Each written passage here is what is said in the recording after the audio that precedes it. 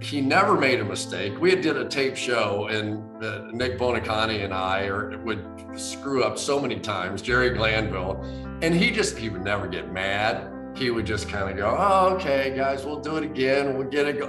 And we'd be there for hours because we were so inept at what we were doing.